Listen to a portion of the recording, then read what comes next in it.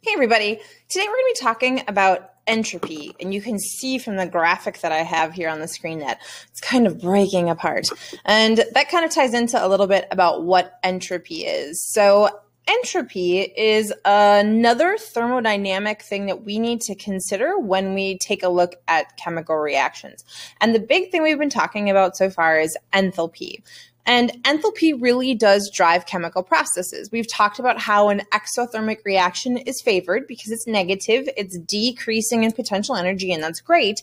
But what drives chemical reactions is actually another part as well, and it's this thing called entropy. So we're going to kind of dig into this a little bit today. You're going to see that the College Board is going to look at this in math terms, but I think more often than not, they're going to look at it in conceptual terms, which means it's rare that you're going to see a math problem, more common that you're going to see a situation that you've got to kind of take in and guess what the change in entropy is going to be. So the first question is, what is entropy? Now, I'm going to tell you right away that my definition is probably not the most technically correct explanation, but the correct explanation of entropy is kind of above and beyond what you need to know for the AP exam. So when we get in talking about very technical definitions of entropy, they talk about these things called microstates and stuff like that. And it gets kind of complicated because it is kind of complicated. But what we need to know for the exam is kind of the basics of it. So the basics of it is that entropy is a measurement of the dispersal of energy and matter. And when we talk about entropy changes, we are talking about how does our dispersal change? I'm going to always go dispersal. How does that change from the start of our process with our reactants to the end of our process in our products? And so what ends up happening is that the more dispersed something is, the higher the entropy value is in any kind of process. So if we start off with being more kind of organized and then our stuff spreads out at the end, that spread out stuff has a higher entropy value for it. And there are a lot of kind of like rules about entropy of the universe and that kind of stuff. And that's really great stuff, but it's not necessary for what we're going to be doing on the AP exam. So we're just going to kind of give it the heap ho. When we talk about entropy, entropy is represented by the letter S for reasons. I think we're just running out of letters, honestly, at this point. So it's represented with the letter S. It will sometimes have the little degree symbol like we talked about with the standard condition, so 298 Kelvin. And in this case, entropy is actually measured in a different unit. We've been talking about kilojoules for forever. Entropy is measured in joules, first of all, because it's kind of a tiny thing, but what happens is it's joules per mole Kelvin, which means that it's temperature dependent. So that means that as I increase the temperature of my substance, the entropy value is increasing, and it depends on that temperature. So as my temp goes up, my entropy increases. And if you think about how a particle or a substance behaves, as I heat something up, we've got our particles moving more and more and more. So they're kind of more dispersed in a given area and they're moving around more. But it's temperature dependent. So when we do calculations in the future times, we're going to have to pay attention to units. So keep that in the lockbox. Okay. Like I said, on the exam, a lot of times what they're going to ask you to do is just be cognizant of the changes in entropy that are happening. So you've got to be able to look at a process, and then you've got to be able to figure out what is happening from one transition to the other. So we're going to talk about things that increase entropy. So it increases the dispersion of our substances. And then obviously the opposite thing would decrease entropy. And a lot of times they're going to ask you to think about increases and decreases and discuss those. So remember, an increase in entropy, that's positive. Okay. And a decrease in entropy, so it's less dispersed, that's negative. And I should come back to negative changes in entropy aren't great. Positive entropy is much more likely. Because if you think about it, let's think about like your room.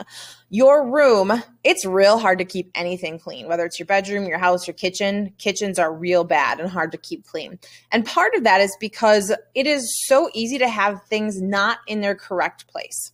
So if you think about what naturally happens, it is much more easy for your stuff to be dispersed all over the place than it is for it to be in its exact proper place, and it's harder to contain. Nature favors positive changes in entropy. So that is what is more likely to happen because it's just going to naturally kind of spread out on its own.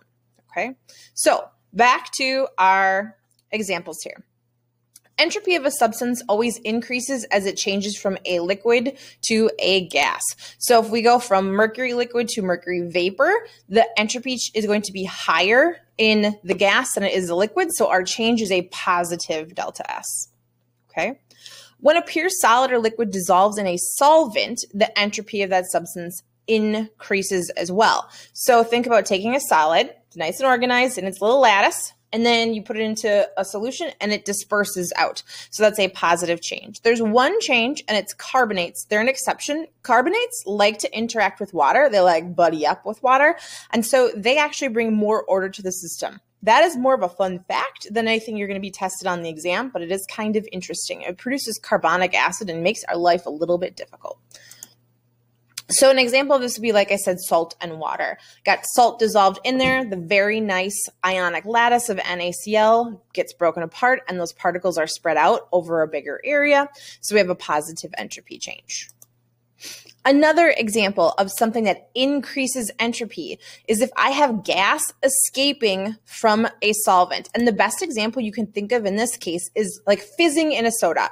So if you think of a soda that's, sealed shut, it's got carbon dioxide dissolved in there. And then when you open it up, the carbon dioxide comes out of solution and then it fizzes, and that's an increase in entropy for that system. Okay. The next one is that entropy generally increases the more complex your molecule is. So if we start off with very small molecules or atoms, it's got a pretty small entropy. And the bigger your atom, not your atom, but your molecule gets, you have more moving electrons in there. And so you're going to have a higher entropy value for that. So an example of that would be like KCl versus calcium chloride. I've got two chlorines, and so I have many more electrons moving around in there, and so I'm going to have a higher entropy value for that. And then I believe this is the last one. Reactions increasing the number of moles of particles often increase entropy as well. You have to be aware with this, though. You've got to watch your phases. So for instance, in the case of this guy here, I've got 2 H2O gaseous moles on my reactant side, and I have 3 moles on the product side. That is going to be an increase in entropy. But if somehow these turned into 2 solids, that would not. So there's kind of always a couple different things you got to pay attention to. You got to pay attention to phases, and you got to pay attention to quantities and molecular complexity. There's kind of a lot going on, but it gets easy as we practice. We're going to do a ton of practice in class, so that will help you get things cleared up as well. If we're talking about math, the big entropy calculation you could potentially use is our good friend products minus reactants. So we could take the entropy values of formation, those same kind of ones that you have, the standard entropies, and then we could use those and do a products minus reactants calculation where I would have to give you the values and you could find them out. Interesting little nugget though, is that entropy is at 0 kilojoules per mole for everything at absolute 0, because that means it's so cold that the molecular speed is essentially 0, okay? But what that also means is that elements, because they are at room temperature, especially at 298 degrees or 298 Kelvin, is that their entropy values aren't 0. So when we're doing a calculation in an entropy situation, you cannot ignore the zeros. Do you see that very often? No, they have to give you the table value, like the value with the table. I don't think you're going to have to run into it, but just something to keep in mind. Okay, so I have 2 entropy examples that I want to talk to you about. One is a conceptual problem and one is a math problem, and they're both lifted from the AP exam. And so we're going to take a look at both of them. So the first one here says that fulminic acid can convert to isocyanic acid according to the equation below. I believe we did this one in our bond enthalpy video, but it's a great thermodynamics question that has multiple parts. So we're going to kind of keep digging into it.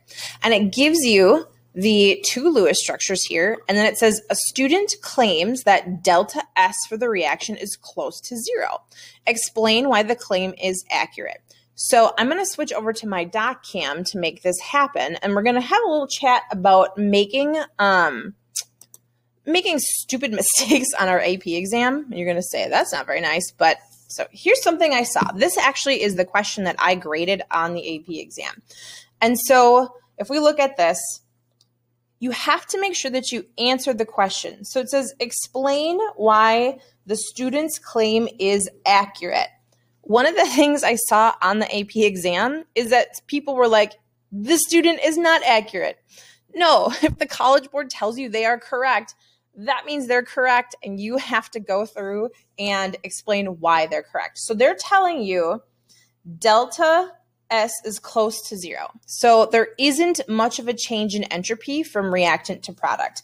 And if you think about fulminic acid and isocyanic acid, there are a number of reasons why this could be 0. And we accepted a ton of different answers because there's a lot of different things going on. So if you think about the list of stuff we had going on, there are a couple of different things that make this possible, okay? Now, I would answer this in full sentences and all that kind of stuff, or close to full sentences. But the explanations that you could possibly use in this case are, there is no change in phase from reactants to products.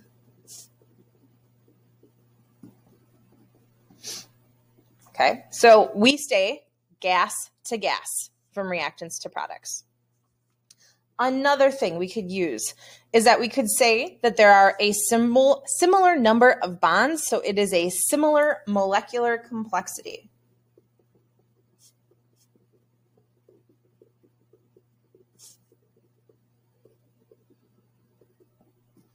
Okay, and if we take a look here, we also have it 1 mole of reactant going to 1 mole of product. So we could also argue that there is the same number of moles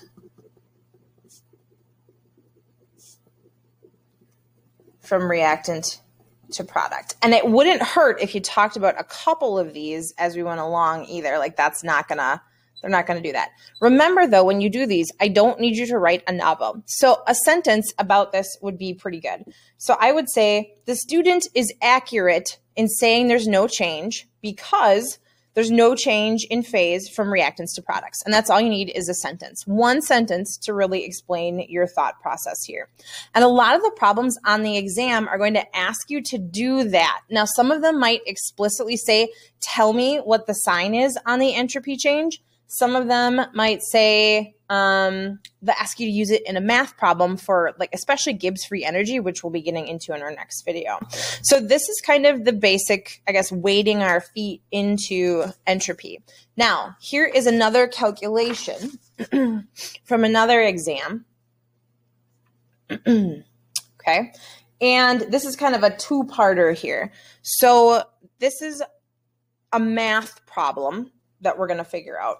So it gives us the standard entropy value for this substance here, urea, and then it does not tell me what the urea's entropy value is when it's aqueous. So I don't know what that value is. It says the entropy change for the dissolution or dissolving of urea is 70.1 joules per mole Kelvin at 25 degrees Celsius. Using the information in the table above, calculate the absolute molar entropy of aqueous urea. Now that seems super scary, but when we read this, it just means solve for the missing stuff in the box, okay?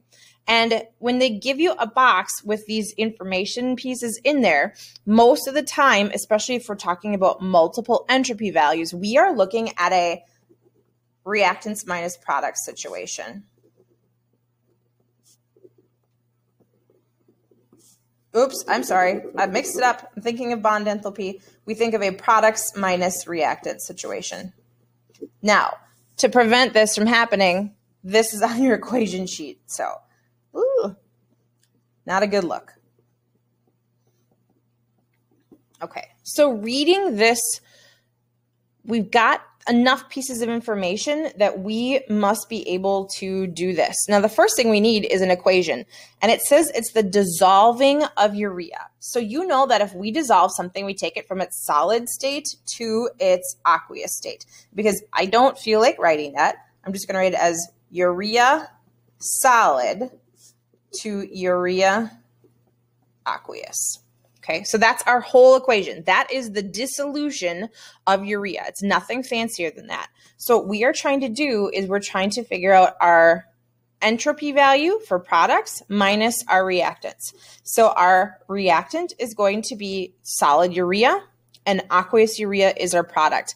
And it tells you that the entropy change for this process is 70.1. Got a little dinger in my desk here. 70.1 joules per mole Kelvin. So that is the overall change for my reaction, for my process. So I have 70.1 joules per mole Kelvin, and that is equal to the value for my products, which I do not know what that is. So you can put a question mark there. And then my reactants value is 104.6 joules per mole Kelvin. So in this situation, we are solving for this unknown here. If you want to set this as X, you could do that too, whatever makes you feel better about it. So I've got my reaction, I have my pieces, and now it's just time to do a little bit of algebra. So what I want to do is I want to add 104.6, man, I want to put that kilojoule in there. So used to that. Joules per mole Kelvin, and we're going to add that to both sides.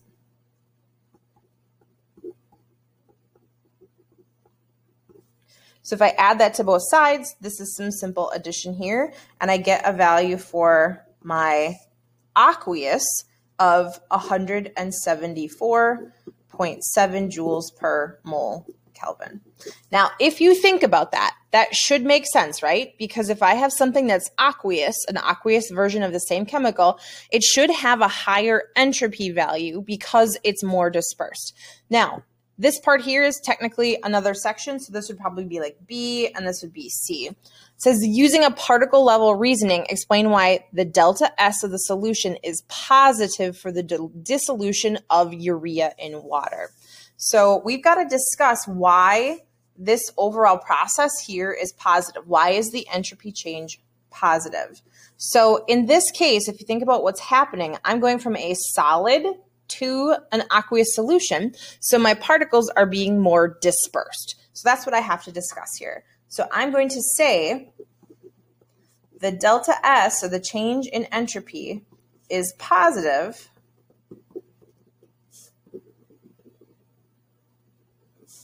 because as the solid dissolves,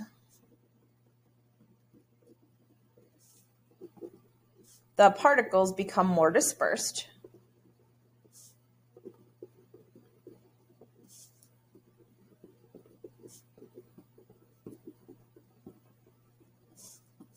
Which increases entropy.